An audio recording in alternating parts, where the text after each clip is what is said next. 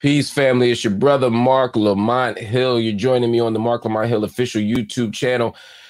We like to have updates every day. We like to have conversations every day. But of course, we also like to, every once in a while, bring in a good debate. And today is one of those days where we're going to have a good, spirited, civil debate for the next hour. And I'll tell you how it started. I posted about a month ago 5 myths about Israel and Palestine. That was a video that I made and posted to the channel. If you haven't seen the video, hang out here now, but later on, go back and watch this video because I break down what I believe are 5 myths about Israel, Palestine. It was an attempt to get people to understand some of the misinformation and disinformation. And it was also an attempt to arm people with talking points and debate points so that they could better understand what's at stake with Israel and Palestine. So I posted that. And after posting that, my 5 points, I got a tweet from Israel Advocacy Movement. And it said, Marc Lamont Hill just presented 5 myths about Israel. And these are my myths, more or less, right? It's not complicated. They've been fighting forever. It's not religious. Pro-Palestine are anti-Semitic, and Palestinians don't want peace. I would say slightly reductive of what I said on a couple of them, but that is a good, spirited, fair representation of what I said. And we'll talk through them. He said, I challenge you to debate me on every one of these points. Not some of them, y'all. He said, I challenge you to debate me. I didn't know it was a he at the time, but I challenge you to debate me on every one of these points on your channel or mine. He said, on air, I won't just force you to concede some of these points, but to admit that it is more complicated than you claimed. Do you accept? Now, you know I want the smoke. Of course I wanted to accept. So I immediately accepted. We went into the DM world, which you have to do because sometimes they're bots. Sometimes they're not real people. Sometimes it's crazy stuff, right? So we exchanged for a bit. I did some research. I found out that this is a man. It's a real human being, a staunch pro-Zionist, a staunch pro-Israel voice. And I said, let's have that conversation. And so he quite bravely and nicely is joining us today for a spirited, engaged conversation / debate. Joseph Cohen, founder of the Israel Advocacy Movement, joins us today. Joseph, good to see you. So first and foremost, thank you for the accepting the challenge. I believe in these dark days, it's really, really important to have dialogue.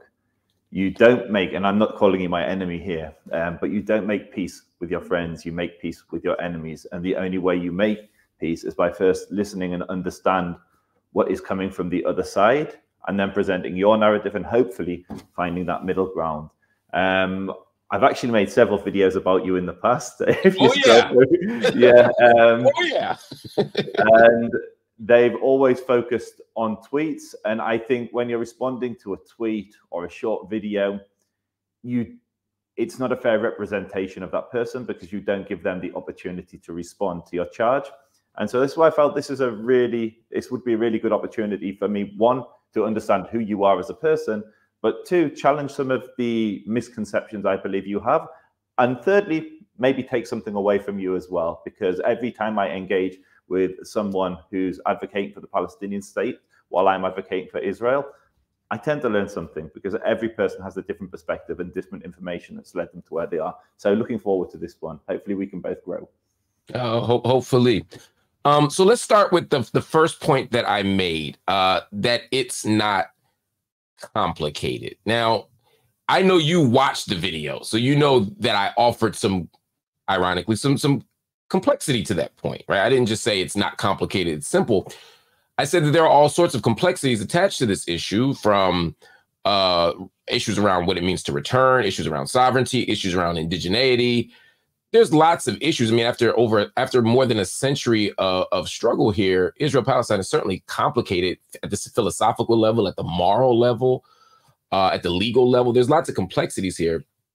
But my point was and remains that complexity is often used as a way of sidestepping some very fundamental and basic realities here. And it's those fundamental and basic realities that I'm saying are more significant and ultimately, I would say, trump any of the intellectual complexities that may be attached to this battle.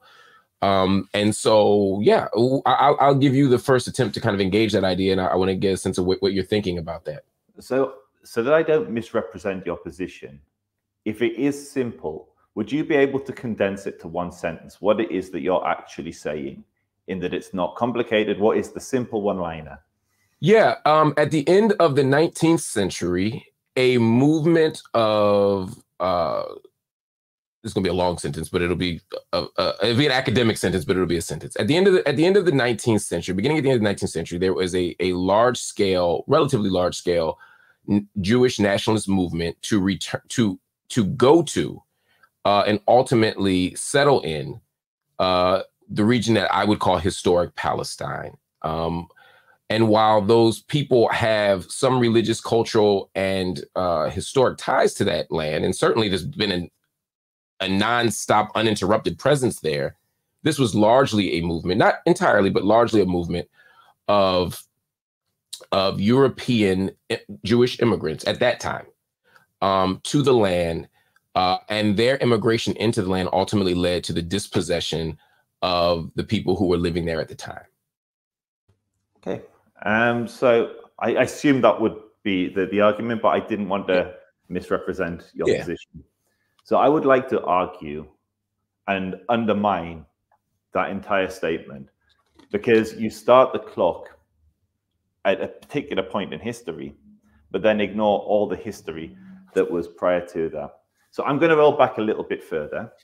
There's going to be no contest on the ancient history of the Jews in the land. I'm sure of that. And what I would say with the Roman revolt, the Jews were banished from Jerusalem. So this would have been around 2,000 years ago. They then emigrated to the north of the country, to northern Israel, so the Galilee, that sort of area. And they established some of the most important religious schools that the Jewish people have known. They wrote great works like the Jerusalem Talmud. They wrote incredible rabbis who wrote codifications of Jewish law that we use unto this day, like Yosef Cairo. They lived in Israel. Just before the Islamic colonization of the land in the year 637 by Umar ibn al-Khattab, there was around 200 to 400,000 Jews living in the land. So there was a sizable community. And that community persisted right up until the 20th century, where you started your counting. It diminished in numbers. There wasn't 400,000 by the end of the Ottoman Empire, but there was a Jewish majority in Jerusalem in 1844, according to Caesar Famine, who went on to be the French consul. There was sizable Jewish communities in places like Tzfat. And so I think by starting the clock at the beginning of the 20th century and focusing only on political Zionism and the Jews that came from Europe, and that's absolutely a fair portrayal of what happened. There were Jews that emigrated from Europe into Israel to escape persecution. It ignores the much older Jewish community was there, and it also ignores Arab migration into the land. In 1882, the Ottomans took a census. There were 270,000 Muslim Arabs living in the land. By 1945, when the British census took their census, the village statistics, or the report, they found that there was now 1.26 million Arabs living in the land. So there was a huge population explosion. Jews and Arabs moved into the land. Both people had always lived in the land. And what we're really dealing with here is, do Jews have a right to sovereignty versus at the expense of, I would assume you would say, the Arab communities. So would you say, would you say that all of that complexity is still contained within your initial statement? Absolutely. And I'll tell you why. There are people who would dispute some of the history that you're offering. There would be people who would make a disconnection, and I want you to hear me out on this so that I not be misunderstood. There would be people who would say that there is a disconnect between the ancient Jewish populations, that the people who lived in the region before the destruction of the temple, before 70 CE, before the first destruction of the first temple, they would say that those people are not the same people biologically, culturally, ethnically, as the people who are making the claim of sovereignty in the land now. If I were making that claim, then what you would raise would be relevant. It would be urgent. It would undermine my claim that it's not complex. But I don't make that claim. I actually believe that that's an anti-Semitic claim.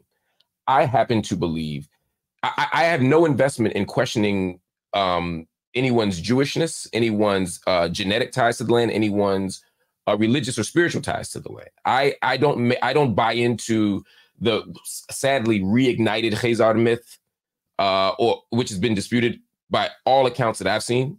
I've seen no intellectual, empirical, biological DNA, none of that stuff. To me, there's no evidence of it, right? So because of all of that, largely the ancient history that you're offering only substantiates a point that I don't dispute, which is that there is a longstanding and enduring Jewish presence and connection to the land. I've never disputed that. So all that history is largely respectfully irrelevant. I think the reason why the 100-year history matters for me is because, as you pointed out, and I agree with you, Jews and Muslims and Christians have lived in the land forever. I don't mean literally forever, but they've lived there for a very long time. That's not in dispute. And the primary, there are fights, there are battles, there are tensions. No place is idyllic. But the type of struggle that we begin to see, as you pointed out correctly, in 1882, at the beginning of the first Aliyah, that from that moment forward, right, which is where I'm beginning the clock. The reason why that is the starting point is because that is the starting point of political Zionism, and political Zionism, not cultural Zionism, not any other form of Zionism. I have no problem with people having a spiritual or cultural connection to a land. I have no problem with people doing whatever they want. The issue is the political Zionism, because that was a form of settler colonialism. And that begins, and I know you don't like the S word, but settler colonialism begins at the end of the 19th century. And because for me, that is the actual problem, it would make no sense for me to debate the Romans or to debate the previous empires where, again, Jews undoubtedly lived. I have no dispute about that. Does that make sense? That makes perfect sense. And first and foremost, I appreciate you not strawmanning my position and representing and playing it back fairly. And what I would like to now address is go into some of the things that you mentioned. So first, I'd begin with, I'm not talking about the ancient community. I'm talking about the continuous community that never left. I've got a very good friend of mine whose family lived in Gaza until they were expelled in 1949 by the Egyptians. There's been a continuous Jewish presence.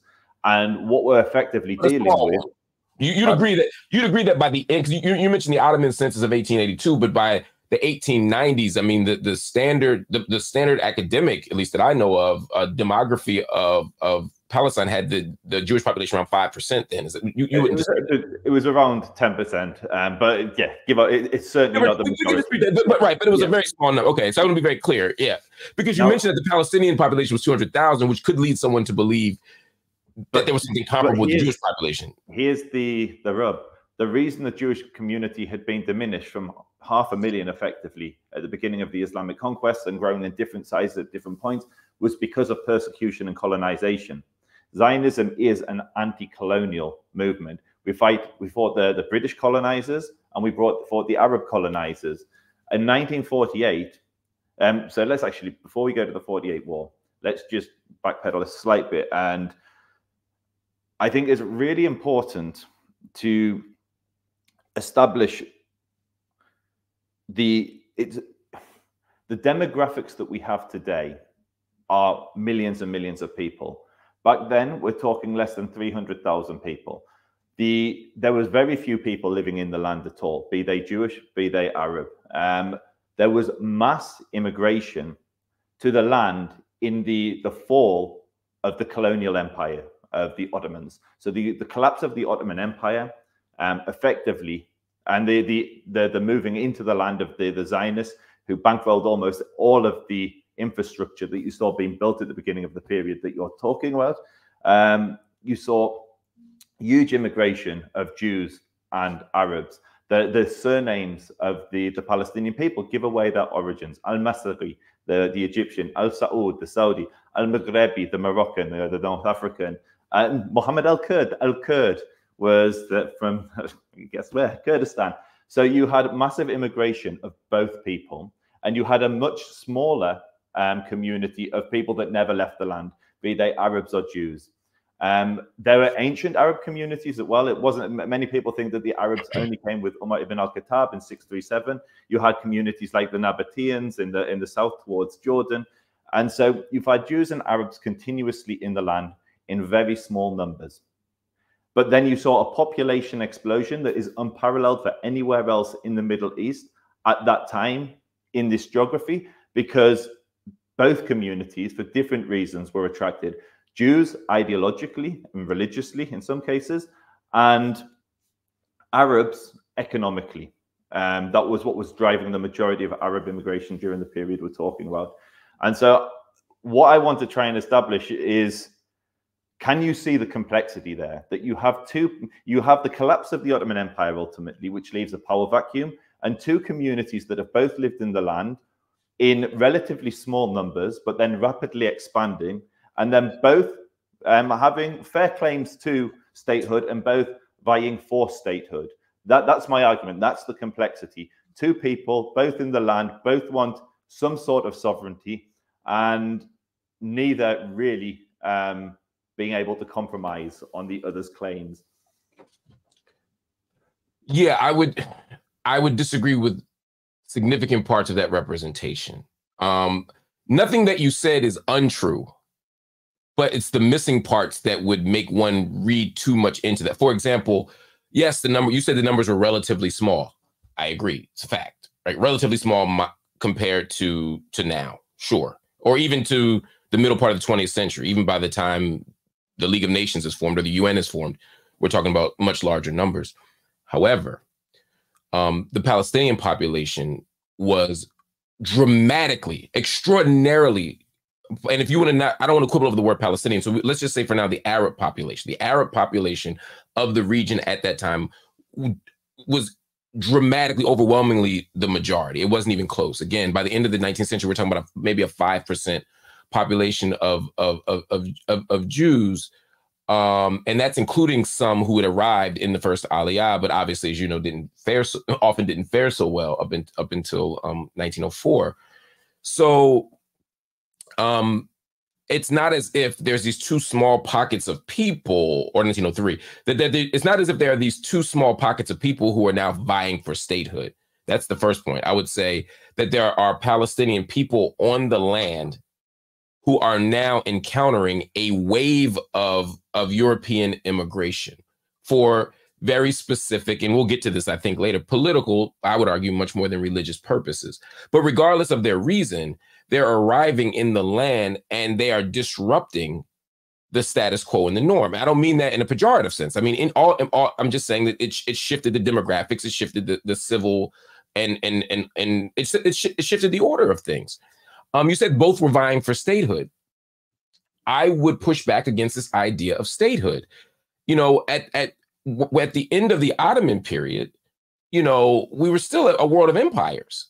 And so the idea of the state or the nation state was nascent at best. And I would argue hasn't really even come to fruition yet. Part of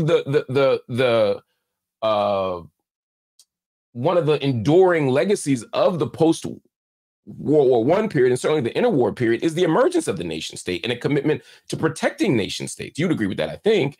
So I wouldn't say that they both had commitments to the land. I would also add that even to the extent that the early Yishuv, or the early sort of pre-nation state Jewish community that was there, to the extent that they wanted a homeland or a state, and I do think they wanted a state, I think you're right about that, that's not what the Palestinians were necessarily interested in, because there was no need for that. Just like there was no need to secure private land ownership, because there was a Musha Ottoman land system. In other words, the idea of private land, and this is my land and only my land, and I own it and no one else can have it, was, again, a relatively new idea. You know, 70% of the land going into this period was kind of publicly owned and shared land. So the idea of a state, the idea of private, kind of these sort of pre-capitalist or modern capitalist, ideas of ownership. These were all new things that weren't tied to Palestinians. They were just living there. And Palestinians didn't have an issue with Jews in the land. They didn't have an issue with sharing the land.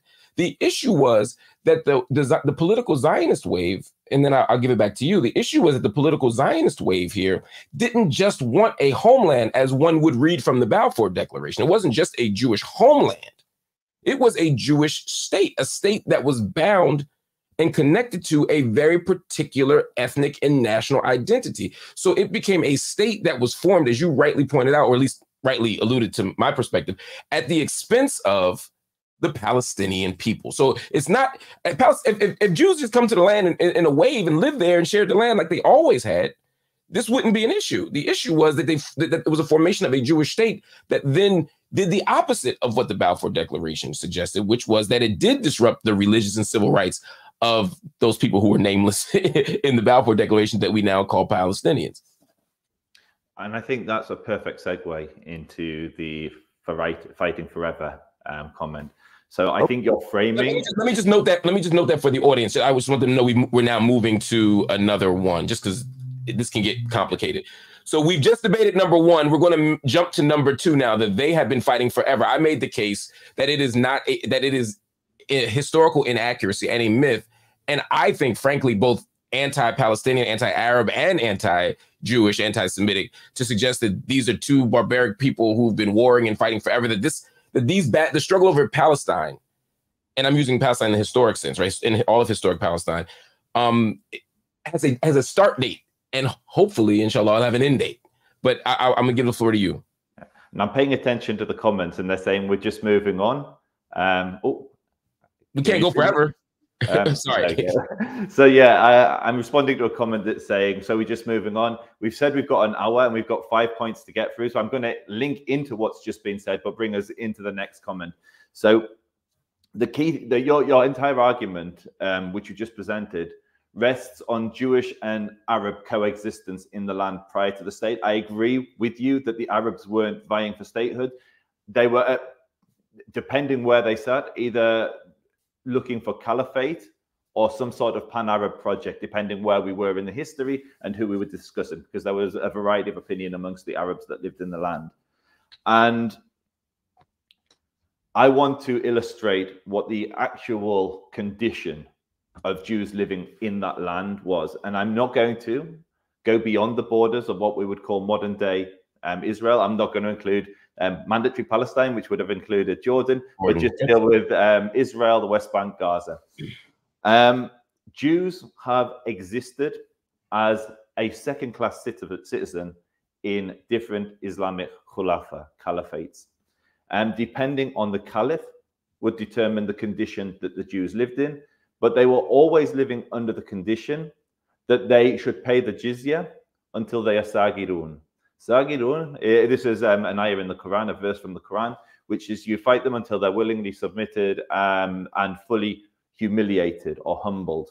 And so when the Jews were living under the Ottomans, when the Jews were living under the Seljuks, when the Jews were living under the Mamluks, when the Jews were living under any of the different empires that existed and colonized, they were the colonizing forces of the land, and I'm going to go into that. The Jews were oppressed. Not every caliph oppressed the Jews, but even the best of the caliphs, the Jews living under them, would talk of the oppression. So in around the beginning of the 11th century, Al-Hakim massacres the community of Jerusalem, burns the synagogues, forces the Jews to wear a golden calf around their neck to show that they were idolaters, humiliating them. In 1517, what we often find, there's multiple massacres. So like if you take something like 1517 and 1834, there were massacres in Hebron, in Safed, there were massacres in Jaffa, and Jews were raped and murdered and put to the sword when they were living within this land. So the idea that they haven't been fighting forever is not true. The Jews weren't capable of fighting back, but they were massacred. They were raped. They were tortured. They had some of the greatest oppressions inflicted upon them when they were living in the land. And so what we're effectively dealing with in the beginning of the 20th century is Jews from the Middle East and Europe saying, Khalas, no more. We've been persecuted. We've been under the boot of the colonizers for centuries. The Christians have oppressed us. The Muslims have oppressed us. Not at this point, but later in history, the atheists would oppress us. And we have a right, as much as any other people in this land, to statehood. And to frame it that we haven't been fighting is because the Jews were powerless, but we were oppressed, and we were persecuted, and we were put to the sword by many of the caliphates that conquered the land. With all due respect, this feels a little like a straw man. You've just made a persuasive argument that anti-Semitism runs throughout history and that Jews have been. That's an argument that I never disputed. I've never disputed that. Point number two was whether the struggle over the land of Palestine has been going on forever. And you pointed to fights in the Hijaz, struggles, indeed, or not in the Hijaz, excuse me, but you said throughout the Middle East, as well as in... That was all in Israel. Everything I mentioned was just in Jerusalem, places like that. Sorry, just to be clear. I could have gone to many more from other caliphates. So when you were talking about the caliphates, you said all of the caliphates. The first caliphate wouldn't be in Jerusalem. The first caliphate would be where?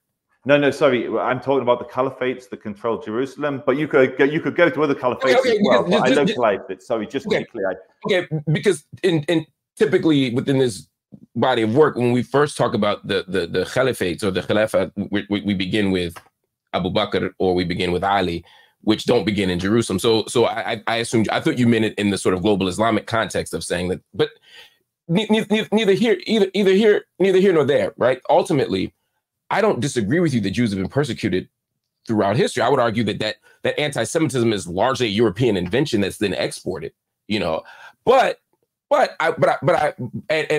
a Christian invention. But we can save that for a different debate if you don't mind, just because that will be a whole other conversation. And I think it's tangential to the fundamental point that I think we're agreeing on, right? I agree that there's a long-standing world of anti-Semitism, whether it's Spain, whether it's France, whether it's Ukraine, Russia, Poland, or we've also seen Jewish isolation, oppression, etc., in what is now the geographic and political Middle East.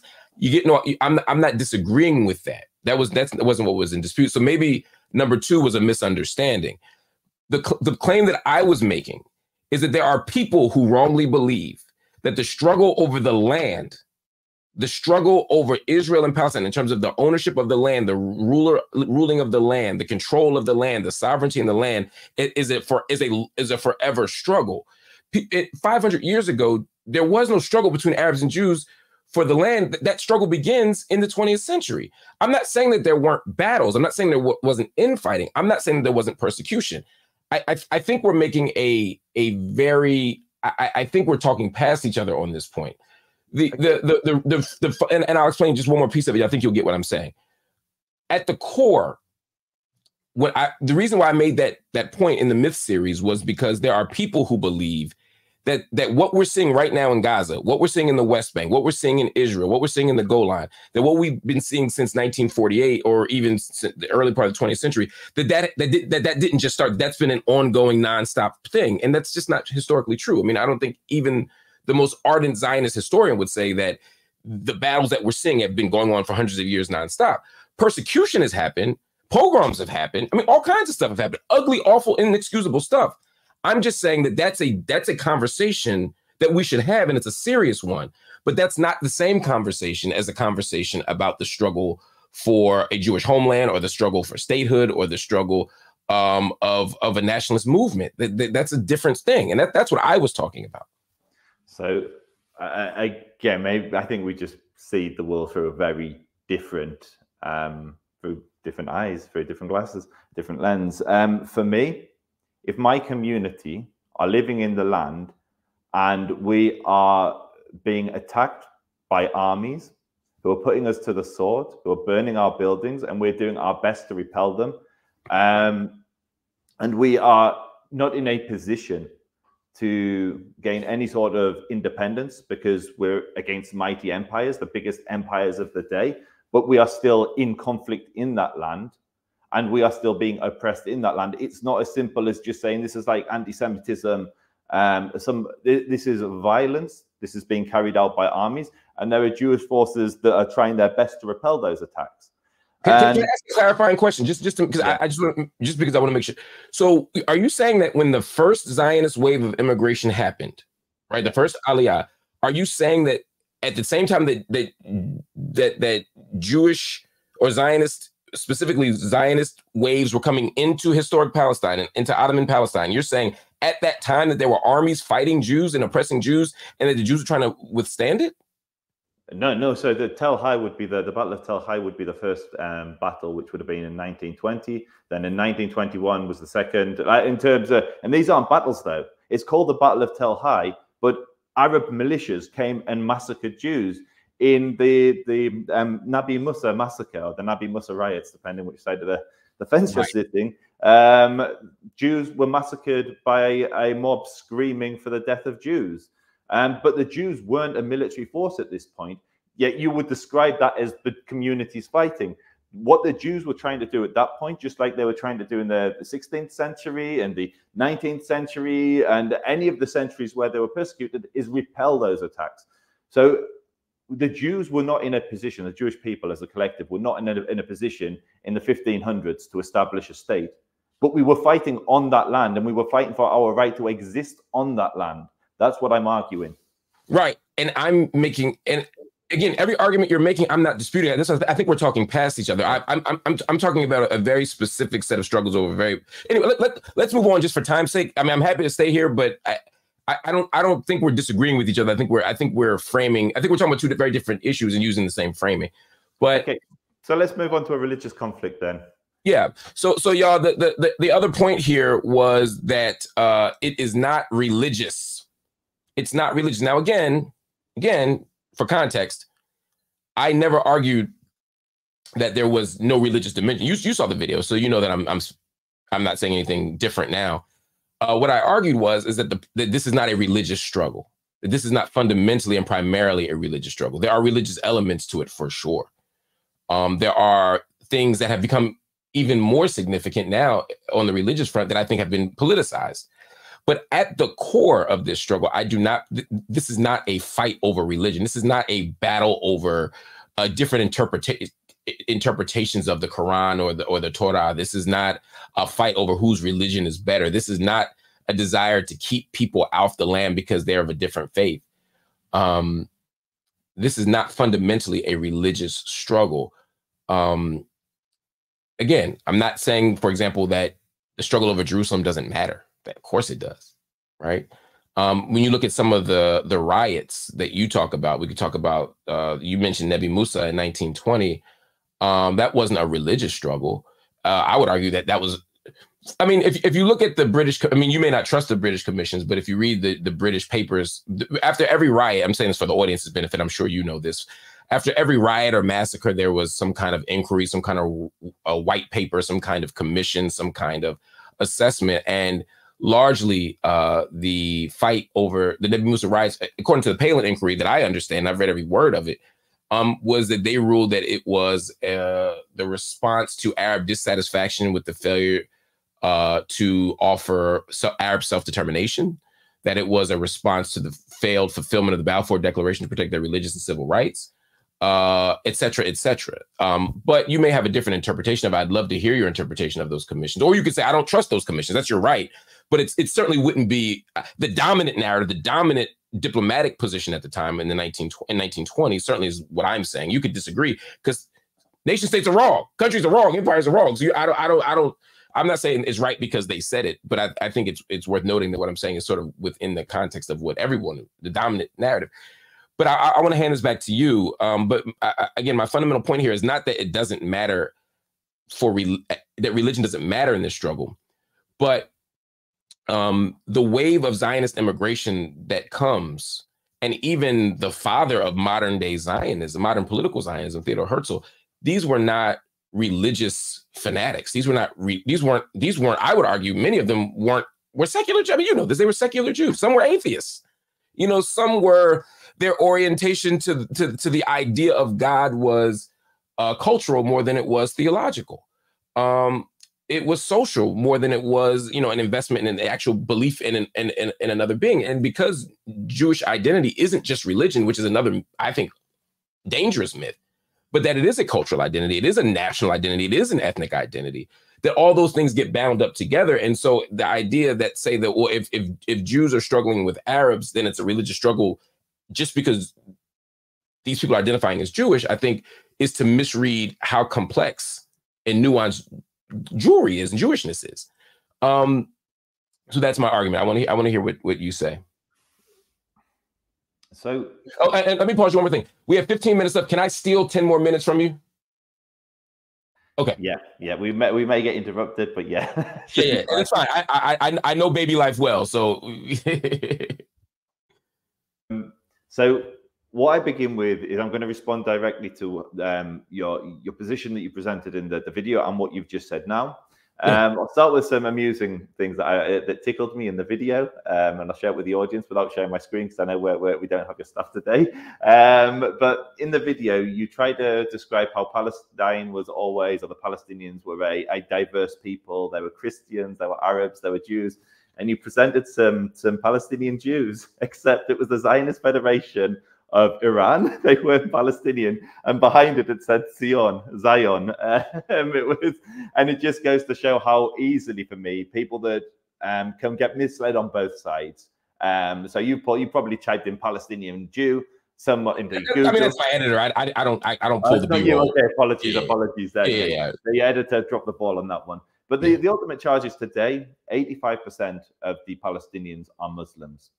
You referenced the 20th, the riots in the 1920s and up to the 40s. That would have been under religious leadership. Yes, there were Christians in there. I agree. Just as there's 15% of the Palestinians today are Christian. Christians have been a minority and a shrinking minority amongst the Palestinians. But they were led by people like Haj Amin al-Husseini, who was religious. Even in 48, when the secular nations like the Jordanians, they rallied the people under the pretext of jihad. Haj Amin al-Husseini famously rallied the Muslims under the battle cry, "O Muslim, Muslim, I declare a jihad, slaughter the Jews, slaughter them all." But none of that's my argument. My argument for why this is a religious conflict is for the very reason you and I are discussing it today. And it comes down to one location. It comes down to Masjid al-Aqsa, Har HaBayit, the Temple Mount. This is why it's on our radar. If you ask anyone about the conflict in the Central African Republic, they won't be able to tell you a thing. You ask them about Yemen, and most people will struggle to talk about what's happening in Yemen, despite the death toll being considerably higher and prolonged than what's going on here. The reason the world is focused on Israel and Palestine is one word, and that's, well, 3 words: Masjid al-Aqsa. The entire Muslim world looks at Quds. They look at Al-Aqsa. The Jewish world looks at Jerusalem. The Christian world does the same thing because it is so intertwined with our faiths. So my argument is the reason why you and I are talking about it, the reason why the entire Muslim world rejected Israel when it declared independence in 48 was because it was a Jewish and not a Muslim state. That's why when the Muslim leaders rallied their people, they did it under the banner of jihad and not a secular nationalist war. So my argument is from the inception, from the beginning of the fighting to today, the catalyst was religion, and the thing that keeps it in the spotlight is the religious significance of Jerusalem. Again, sorry, I had my mute on. Again, that is a compelling argument. Again, although we seem to be replicating a pattern of arguing, disputing points that I'm not making, right? You just made a persuasive case for why the world is invested in the struggle over Israel and Palestine. I think you're right. I think the Muslim world is invested in Israel, Palestine over that. But I never said that people's investment in Israel and Palestine wasn't religious. I didn't say that.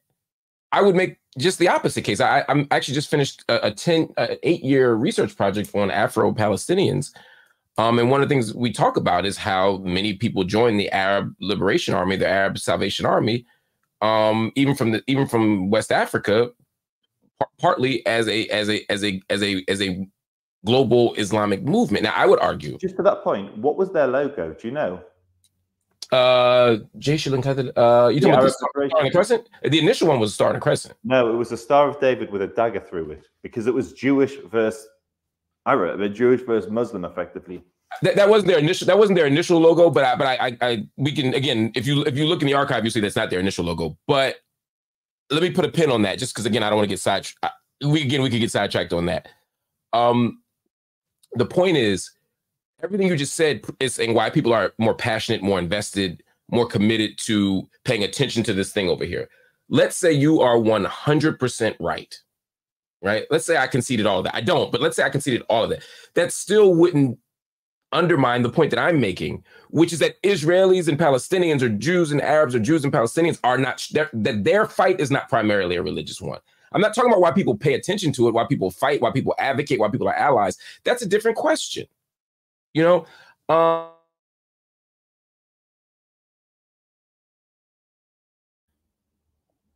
I can't hear you. I don't know. I think I just hit a button. In terms of Masjid al-Aqsa is a very important religious site. It's the first qibla. It's the first place toward Muslims pray, but it's the third most. It's the third most holy mosque in Islam. So this is an important thing, right? It's important, but it's not the primary issue here. Also, I think your comment ignores the Pan-Arabist movement of the 19th and 20th century, right? And there's the Pan-Arab movement, then there's the Arabist movement, two separate and distinct movements, of which there was a commitment to a kind of Arab nationalism that wasn't just bound up in religiosity, but a kind of collective, they may argue anti-imperialist. By the time Gamal Abdel Nasser is involved in it, you could even argue anti-capitalist, other things, movement. But the point of it was that they weren't just fighting, to defend Islam. They were fighting to defend land. They were fighting to protect themselves from outside threats.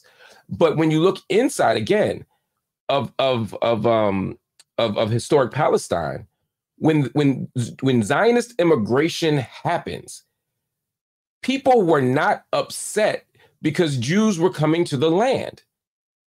And when you look at when you look at all the white papers, when you look at all the Peel Commission, the Taft Commission, and you look at all of the determinations that the outside observers made, and at this point, those outside observers weren't pro-Arab. I think we would agree at that point, certainly not in the first quarter of the 20th century. They argued that this is not a religious fight. They argued that these people aren't fighting because there's Jews in the land. They're fighting because they're losing land. They're fighting because they're losing employment opportunities. They're fighting because they're not able, that they're being dispossessed of their land. If Palestinians, if a wave of Muslim immigration had happened in 1882, and they had come and done the exact same thing, the Palestinians would have resisted in the exact same way. This wasn't about religion. That's my point. Now, you're right. Masjid al-Aqsa and the entire kind of compound, the Aqsa compound, is a religious site. And it is something that is fought over. Even to this day, the status quo in Jerusalem is a very shaky ground. Every time you go to Jerusalem, every time I go to Jerusalem, you see how shaky it is. You see how precarious a situation it is. The fight over Jerusalem as a capital is an important thing, but it's as much a political fight as a religious fight. But what I'm saying, I'm not ignoring the religious dimensions. I'm not even ignoring the fact that groups like Hamas are waging a form of a battle in the name of a kind of political Islam. I'm not disputing that either. I'm not saying there's no religious dimension to this. I'm saying, though, that this is ultimately a settler colonial struggle. If every Jew who came from around the world to Palestine had been secular and atheist, the Palestinian response would have been the same. If they had said, we're not invested in the Wailing Wall or the Church of the Sepulchre or Aqsa Mosque, the fight would have been the same. This is not about religion. This is about settler colonial land occupation and theft. That's all, and ethnic cleansing, and all the words you're hearing aren't about religion. They're about settler colonialism. And I think to reduce it to a religious fight, again, almost makes both Jews and Arabs sound primitive and bound up in these kind of pre-modern commitments to stuff that's not concrete or real or democratic or bound up in law. We don't need scripture for this. There's international law for this. I think that at the end of the day is the case. But I know I went long, so please take as long as you need to respond. Okay, so I would like to, I'm not going to do it now, but I would like to, before I log off, address the settler colonial libel that you keep throwing out there, and we will get to that. But I'll stick on religion for now. So I think when I debate people, when I talk to people, I try to be as charitable as I can. And what I would like to say is I think I can agree with you that there was definitely nationalist the early Jews, the early Jewish Zionists were motivated out of a desire primarily to relieve the Jewish people of anti-Semitism. And that was the big motivation. We've been persecuted and persecuted. We were currently being persecuted, and we were looking for a way to end that. We had one place where we had any claim to a nation, and that was Israel. There'd been a continuous presence there. We were sovereign over that land for for over 1,000 years, on or off, give or take. We believe, and you will challenge us, and we can debate that maybe another day, but we had a claim to this land. Now, the opposition to Jews being on that land was religious. That's what I'm saying. So when you listen and you read the language of the Muslim leaders of that time, the language they employed then and today was religious. They weren't talking about a nationalist struggle. They were talking about jihad. Jihad. Like, can you just give me an example just so I can... Hajj al-Hussein, I just gave you Hajj al-Hussein, the king of Jordan. That many different, like Abdullah. Abdullah is as secular as they come, yet he used the term jihad to rally his people behind him. And that's Benny Morris, if you want the source for jihad. I can't remember which of his books. But their religion was at the heart of this. The opposition was to Jews who are al-Kitab. They are one of the Dhimma. They are supposed to be under. They are not supposed to have a state. The opposition was to Jews having a state. The Arabs that came into the land, they weren't opposed. The Arabs that came, there's no question. Like, people will question the Jews that come from Yemen, but not the Arabs that came from Morocco. And so there was mass immigration of all people, and the opposition was because they were Jews. And the overwhelming majority of the population was Muslim. The Arab population was Muslim then and Muslim today. And you cannot remove that from the equation. I agree with you, the Jews were majority secular back then. There was still a large religious section, particularly those that came in the first Aliyah. But the Muslims were a religious community. The entire society had been structured around religious models, from how taxation did, how the land was ruled, what the position of the different people within the land. The Jews were supposed to be one of the Dhimma. You can't escape that. That is the history. And the Dhimma, or the Dhimmi, had thrown off the yoke of the caliphate, effectively, and was on the land now saying, we are an equal and we are entitled to self-govern, just as you are equal as entitled to self-govern. And so the final thing I would say is, today, the conflict is 100% about religion. The reason you and I are focused on it today is because of religion. The reason it's in the media is because of religion. If this was happening in Africa, nobody, like, our social media would not be consumed by it, because there have been far bloodier and more horrific conflicts in Africa, which Europe turned away from for a variety of reasons. The reason the world focuses on this and keeps this conflict alive and front of mind for the entire globe is because of religion. Then why aren't they invested in Sudan? Why aren't they invested in sectarian squabbles in the Middle East or in South Asia? Well, if it's a religious tension that gets people going, then why not those areas? But that's exactly the point. There, it is not in those. If they understand what you're saying, there isn't an interest in Sudan. There's barely an interest in. No, I'm saying those are, but I'm saying there are Muslims in the north and Christians in the south. No. It's not that they are Muslim. It's that the Jews are sovereign over. It's the only non-Muslim state in the region. Okay. So what let me hone in more on what you're not saying that it's religious. You're saying that it's because it's Jews. I'm saying it's Jews, and the location itself is of huge importance to Muslims. So it's not just the Jews established a state in Kenya or Argentina, or let's go to a Muslim country, or the Jews established a country in Syria. It's because the Jewish people who are supposed to be Ahlul Kitab, one of the people of the book that are supposed to be a citizen of the caliphate, are not just sovereign over land that they believe is Muslim, but the third holiest site, in your words, of Islam. So if the fight over Israel and Palestine were purely reduced or limited to Jerusalem, your point would probably be more persuasive to me. Jerusalem as a final status question is certainly a significant one, but the battle over Israel and Palestine extends far beyond, and I would say isn't even primarily about Jerusalem. It's about the entire land. I mean, Jerusalem is a big deal, huge deal, but it's not the primary one. And again, we probably won't agree on this. We clearly won't agree on this particular point. But I think part of the challenge is that when Jewishness is framed by the Jewish state as an ethnic identity, as a national identity, right? The Zionist movement is a nationalist movement. It's an ethnic identity, it's a national identity, it's a religious identity, it's a cultural identity. And so if a wave of Jewish immigrants come and dispossess Palestinian people, and they say that we are resisting Jewish occupation or Jewish colonialism or Jewish oppression or whatever word you want to enter there, to say that then that it's a religious one, to me is problematic, because it presumes that people are resisting the occupation because of its Jewishness, as if Palestinians would somehow have been less resistant if Muslims had done it, or if Sunni Muslims had done it, or if Ahmadiyya Muslims had done it. And I'm saying there's no, that is a historical counterfactual. All we could do is speculate about that.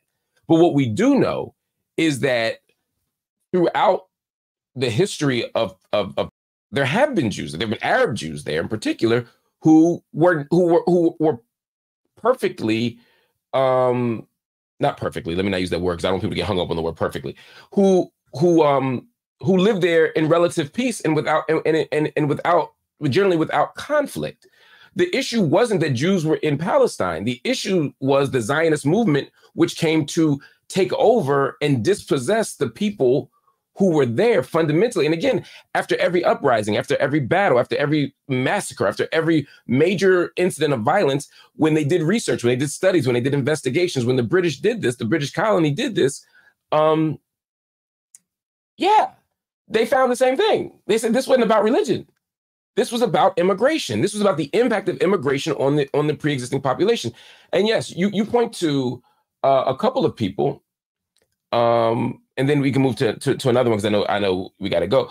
El-Hajj Amin al-Husseini was the Grand Mufti of Jerusalem. He wasn't the leader of the Palestinian people. He was no, let me be very clear about what that means, right? You're pointing to a religious figure who it would be like if I were, I'm trying to paint a fair, intellectually honest comparison in the United States. My point is, El-Hajj Amin al-Husseini was one of the notable families of Jerusalem. There's no doubt about that. And he was the Grand Mufti, and he was incredibly influential and powerful. And he had a very specific vision for what should happen to the land. And as time went on, it went from being a sort of a strictly Islamist vision to a broader kind of greater Syria vision and a greater kind of pan-Arab vision that was definitely not disconnected from Islam. You're shaking your head, but I think this is where I'm agreeing with you. I'm saying, I'm not saying that he wasn't a religious figure and that he didn't have religious visions and aspirations. I'm saying that, but you can't reduce the Palestinian nationalist vision or the Palestinian political imagination to the Grand Mufti of Jerusalem's vision. There were, that's all I'm saying. But again, that's Jerusalem. But what about Yaffo? What about, we could go around the land and say, look, people were committed to holding on to their land and not being dispossessed of their land. And they didn't give a damn about Jewish identity as a religious identity. I'm not saying there was never anti-Semitism. You know, that would be foolish. But what I'm saying is the primary contention of the Palestinian people was we're losing our land to a group to an immigration, a wave of immigration, largely from Europe, that is dispossessing us of our rights, our land, and our self-determination. And then ultimately, a state was constructed that wasn't a religious state, right? Israel's not a religious state. I think we could agree on that, right? It's a secular, democratic state. I'm going to put it in quotes. You won't, but I'd say it's a secular democratic state. But it's also an ethno state, and it's the idea that a certain ethnic identity, in this case Jewishness, is the determining factor as to whether or not you have certain rights and privileges. That is what makes it an ethno state. Again, it's not religion. It's the fact that Jewishness as an ethnic and national identity is being prioritized over the indigenous Palestinian people. So it's a couple of things. First and foremost, he wasn't just the leader of Jerusalem. He was the leader of the Arab High Committee. He was effectively the Palestinian leader. He represented the Palestinians in the Arab League, etc. He was the de facto leader of the Palestinian people, certainly by the 1930s, the end of the 1930s. You had clashes with the Nashashibis, etc., but he became, with uncontestably, the leader of the Palestinian people. He was opposed by Abdullah. He was opposed by different people who wanted different ambitions for mandatory Palestine. He was opposed by the Husseinis and the Khalidis as well. I mean, I'm just saying there wasn't a singular leader there any more than there was a singular leader of the Yishuv. Rather than getting caught in the weeds, because I think we can argue, like I could literally pick apart every single thing. I'll just put one simple question to you. There was a non-local family was given, or people was given 75% of British mandatory Palestine. And there was zero opposition to that. Zero opposition to a family from the Hijaz being awarded 75% of mandatory Palestine. And the reason there wasn't opposition was because they were Muslim Arabs. Had that been given to Jews, and obviously for the audience, I'm talking about Jordan. Jordan was 75% of mandatory Palestine. It was given to a family from the Hijaz, the Hashemites, and they rule it to this day. They are not Palestinian. They are not from the land. They are alien, and they rule over it to this day. And there hasn't been opposition to that because they are Muslim Arabs that descend, according to their tradition, from Muhammad. Now, this is what and I think we can probably go over this again and again, but the point is the opposition is not, you're right. You could frame it as because of the Jews as an ethnic group, but Islam does not care about one's ethnicity. Islam cares about one's faith. Many Muslims will tell you they are Arab Jews. I disagree, but fine. Why? Because they lived in Arab lands and spoke Arabic. But those that emigrated to the land, like the Yemenite Jews, and those that were already in the land that fought for independence, that wanted a Jewish state, were rejected because they were Jews, religiously and not Muslim. Do you see what I'm saying? The opposition to them was So you believe that the Palestinians today are struggling over religion and not over land? I believe it's both. It's clearly both. It's religion and land. I'm saying that you can't remove the religion. You cannot say this is not a religious conflict. And so again, maybe we're getting hemmed up in the weeds. It sounds like you're making a case for how religion is implicated in the struggle. And I'm not disagreeing with it. What I would say, just to come back to the first point, it's complicated. It's not that it's not a religious conflict, or it's not a conflict over land, or it's not a conflict over. It is all of those things. It is a religious conflict. The reason we are talking about it today is because of religion more than anything else. And that's where we disagree. But remember, in the video, I said it's not primarily a religious struggle. That's what I say. It's those slight words make a difference. I conceded in the video. I talked about Hamas. I talked about Jerusalem. I talked about the holy sites. But I said it's not primarily a religious struggle. And I don't think that and the bulk of Palestinian nationalist movements, the bulk of Palestinian liberation movements have not focused on religion at all. And to the extent that they have, it's only been, no, I mean, you say the PFLP focused on primarily on religion. But even the Marxists PFLP cry out Allahu Akbar as they buried axes into Jewish rabbis. Even the Marxist PFLP. Yeah, but that doesn't make it a religious movement. No. Okay, I'm agreeing with you. I'm saying the PFLP are Marxist, but I'm saying even those Marxists, like within their ranks, are hugely religious.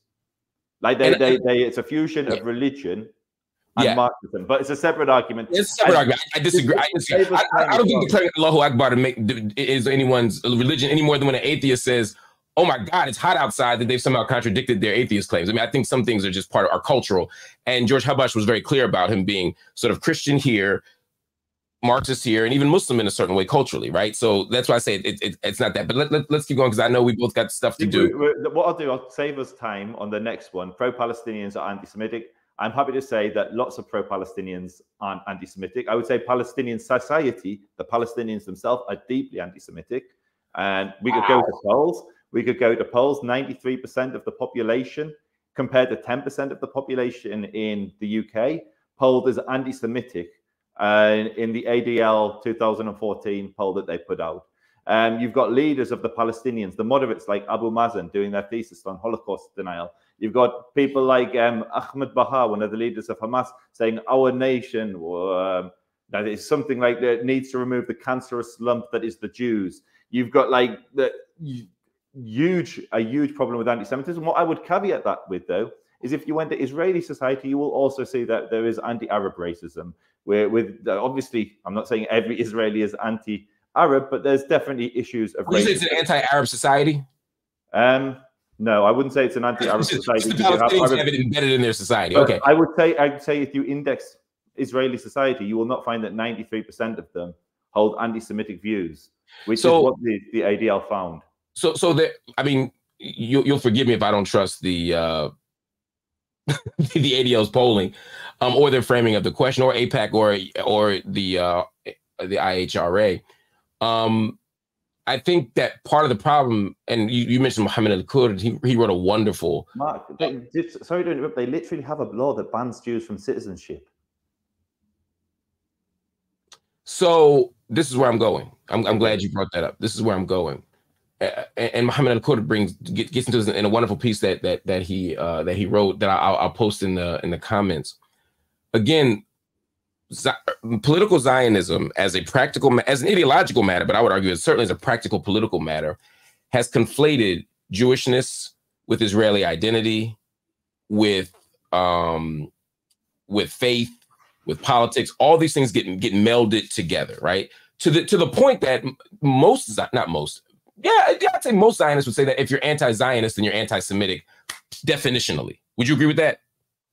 Sorry, I just got distracted. My wife's returned. I've got to go in 5 minutes. So okay, repeat the question. Repeat. I know the wife side eye of like you got 5 minutes. Most Zionists would say anti-Zionism is anti-Semitism, right? Yeah, I'd say that I'd agree with that by and large. Yeah, exactly. And so if you don't create any space to have a critique of Zionism without making it definitionally anti-Semitic, then yes, if you go to a people who have been oppressed and who have been dispossessed, and we can come back and have the settler colonial debate separately because I know that's a whole other conversation. But if a settler colonial society has come and dispossessed me of my land and put me under occupation and siege and bombardment, and the identity under which they've done it is the Jewish state, and they've identified as Jewish, and they have identified the project as expanding Jewishness and the Jewish right to self-determination, and the flag has the Star of David on it, then there is a conflation of Jewishness as a religious faith, as an ethnicity, as a national identity, etc. And so when someone in Khalil and when someone in Hebron says, or someone in Sheikh Jarrah has a better example, because that's Muhammad al-Kurd's example, says a Jew stole my land. It's not, he said, and it's not my fault they're Jewish. He's not pointing to their Jewishness, but they're doing it under the imprimatur of the Jewish state. The Jewish state is the thing that's dispossessing people. And so I agree. Let me be very clear. There is anti-Semitism. I'm not disputing that. I'm not denying that. It's ugly. It's vicious. It's all over the world. Not denying that at all. But much of what we are attributing to Palestinian society as anti-Semitic is actually not a resistance or rejection of Jews, but a rejection of a Jewish ethno-state that has denied them rights and freedom and self-determination simply because they are not Jewish. That's the point. Okay, and I hear your argument. I will have to go, so I'm going to try and wrap up the final point, which was Palestinians don't want peace just for the sake of brevity. And my closing remark. So in terms of the Palestinians not wanting peace, in 1921, they rejected a two-state solution, effectively when the Emirate of Jordan was carved out of mandatory Palestine and a Jewish homeland was rejected in the rest. That alone gave the Arabs 75% of the land, but that was rejected. In 1937, the Peel Commission awarded the Arabs 96.5% of mandatory Palestine, but they said no to that as well and rejected the idea of a Jewish state in a tiny fraction, just basically the north of Israel. In 1947, they rejected the UN proposal, and then a year later, 5 Arab armies invaded Israel. In 1950, you effectively had the annexation of the West Bank from Jordan. They didn't call it Palestine, they called it Jordan. And the Arabs living within Israel rejected a two-state solution effectively then, or it could have been a three-state solution with Gaza going to Egypt. In 1993, they rejected Oslo. In 2000, Camp David. In 2008, Olmert offered them a two-state solution. Basically, all of the West Bank, all of Gaza, with minor adjustments to certain settlements like Gush Etzion coming into Israel, but more land going to the Palestinians from Israel itself. The old city was to be shared amongst the custodianship of the Jordanians, the Saudis, the Palestinians, the Americans, and the Israelis, including the Holy Basin. You effectively had the perfect two-state solution, and it was rejected. The Trump plan also was rejected, but that one I'll be more lenient with. But what I'm saying is every single state, every single state, sorry, I've got my daughter in the background. Every single state that the Palestinians were offered, they rejected it. Why? Because it meant accepting a Jewish state alongside it. And that is the elephant in the room. That is what needs to be discussed when we're discussing, do the Palestinians want peace? If you mean they don't mind coexisting with Jews as a minority population within their Palestinian state, that's not peace. Peace is two states coexisting, and the Palestinians have said no to every single state that's been offered to them. And then my final thing to bring it all back to wrap everything up is the reason we're able to have this hour and 10-minute conversation, and hopefully another conversation in the future about settler colonialism, is because it's complicated. If it weren't complicated, we wouldn't have these differences of opinions. If you spoke to any Jew, they'd come with, or not any Jew, but you spoke to many Zionists and many Zionist Jews, they'd come with similar narratives that you maybe wouldn't accept. And they wouldn't accept your narratives because it is complicated. This is a complicated conflict. It's not a case of white Europeans coming in and stealing indigenous Palestinians' land. That's not the argument. It is so much more complex than that, which is why we've been able to discuss this for the last hour and 10 minutes.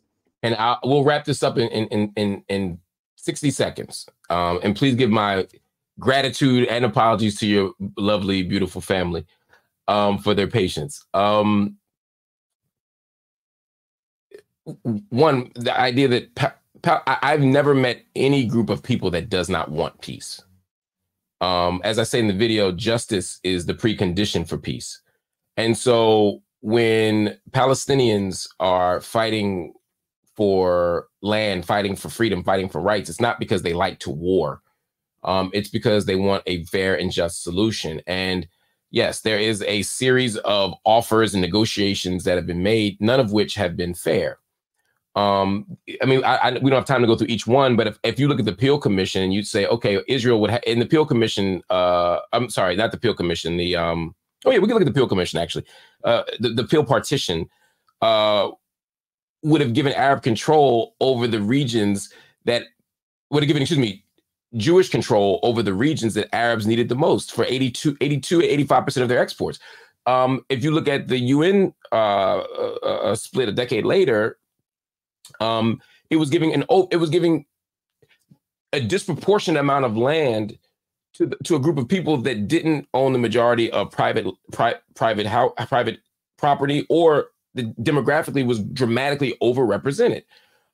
If we look at the more recent, because I think at this point, sadly, we're old now. Those are like ancient history, right? But if we look at the more modern two-state solution offers, they have offered solutions that have basically divided, and we kind of saw it with Oslo, that have basically turned the Palestinian land into Bantustans. It's a bunch of individual disconnected pieces of land that don't allow that. So it's not contiguous land. It's not access to water. It doesn't give the ability to grow crops and have proper exports. It doesn't give proper space for security and military. And so the idea that somehow we just keep making these great offers to you and you won't take them is somewhat bizarre to me, because I come from the settler colonial framework. And so for me, it's like, you're in my house, you won't leave, and you keep saying, well, I offered you the bedroom, I offered you the kitchen, now I'm offering you the basement too. Why won't you take it? It's like, but it's my house.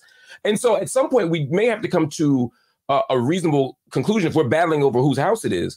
But I think there's some irrefutable and indisputable facts about that. And to the last point you made as we leave, again, I never said that there aren't complexities involved in this. Again, that becomes a straw man. I agree. And I conceded at the beginning of the video before I even met you.